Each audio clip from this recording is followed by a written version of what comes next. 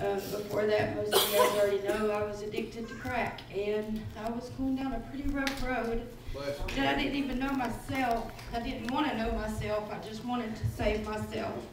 And as many times as I've tried to do that, I was not able without the help of God.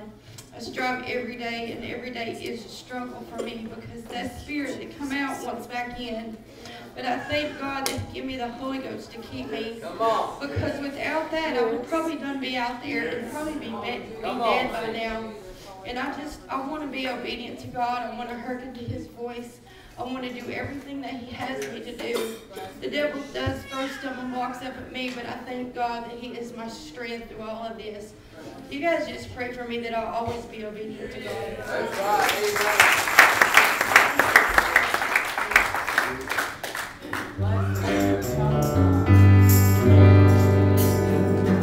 Often I'd stop